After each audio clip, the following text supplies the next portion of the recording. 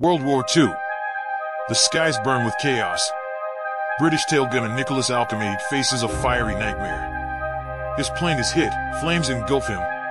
He reaches for his parachute, it's gone. Death by fire, or the vast emptiness below.